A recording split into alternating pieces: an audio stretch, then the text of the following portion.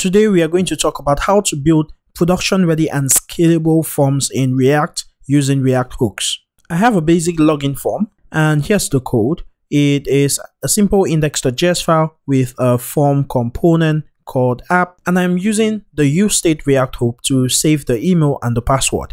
And on the input for the email, I am listening to the onChange event and setting the email using event.target.value, doing exactly the same thing for the password. Now, if I visit the form and type in my information and hit login, I have the data logged, which means that the purpose of the form is met because I can get the data and make an API request or whatever I want. Now, what is the problem with this approach? If I go to my function and just before the return, I'm going to add a console.log that says I am rendering. And if I type, you can see I am rendering keeps logging to the console, and on every keystroke we have a render. Okay, now this is almost okay when your application is just one login form and just two input boxes, but by the time you begin to add more and more components to your application, the performance of your application begins to reduce, and sometimes when you have a long form, the user would begin to experience jags when typing, and this is really not good. I want to show you the way you should develop production-ready forms that are going to scale no matter the size of your application. We'll be using a package called React Hook Form. Yarn add React Hook Form.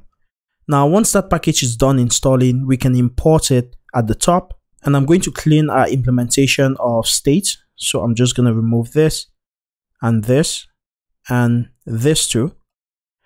Then I am going to call the use form. And this is going to give me a bunch of data. The first thing it's going to give me is the register function.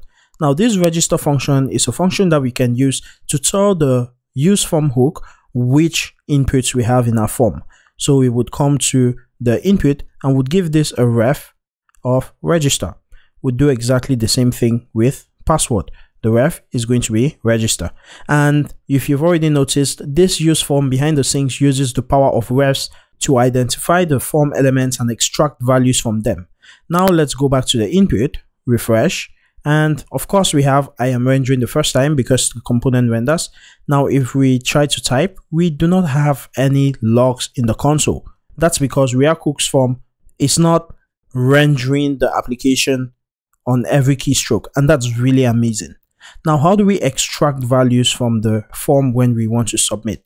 If we visit the component, you would realize we have an onSubmit. Now, React Hooks form gives us a handle submit, and we are supposed to call handle submit and pass in our own onSubmit as a callback.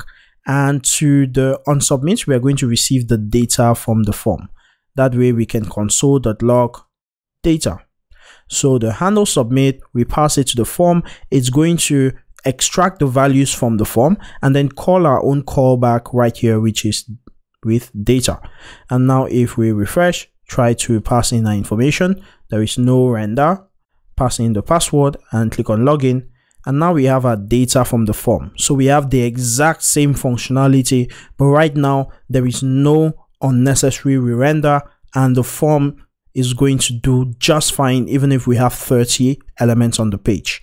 Okay, so we've learned how to extract data. First, we use the register hook and register a ref to the input elements, and then React Hook Form is going to use the names to uniquely identify what these input elements are. For example, if you check the logs, you will see the key is email and the value is what we typed, the key is password and the value is password. That's because of the names on the input, and you do not want to forget this. It's really important. So the name is email and the name here is password, and that's what the key of our data is. Now, what if we were interested in making some of the fields required? We could call the password field right here and pass in required true, and it's also possible to pass in some other validations like min length, max length, or a regular expression to match how the field should be. Now, once we pass that, we can also get errors from use form, and this is going to give us any validation errors that we have. Now, let's go ahead and try to type that again. So if we have badcoder@gmail.com, and if we pass in password, then everything works fine. we have the log. But what if we do not pass in the password?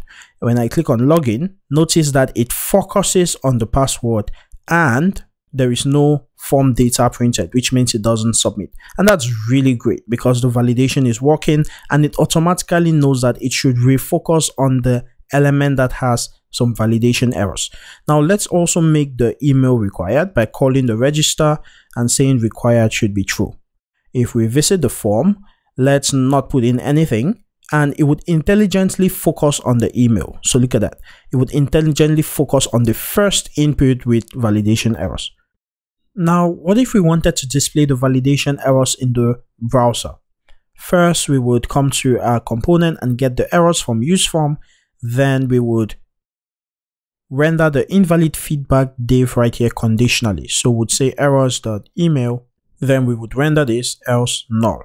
And in here we would say the email is required. We would do exactly the same thing for the password. So under here, we're going to replace all of this and we'll change this to password.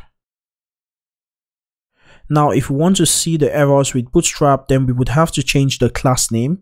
So here we're going to say the class form control would be here. And if errors.password, then we would add the is invalid class, else would render an empty string. And would also do the same thing for the email. And this would be errors.email. Okay, so now we visit the browser, and if we click this, we have the email is required, the password is required, and that's really good. Now I'm going to add a console.log here so we see the errors and what it contains.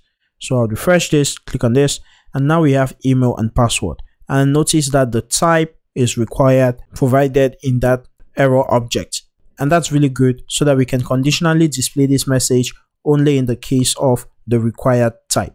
Okay, so we've covered a lot, we've covered so much, but that's not the end of it. There's asynchronous validation, there's making the actual API request, the loading state and all that. I'm really glad I could introduce this to you. Please go ahead and try it out, take some time to visit the website and consider using it for your next project.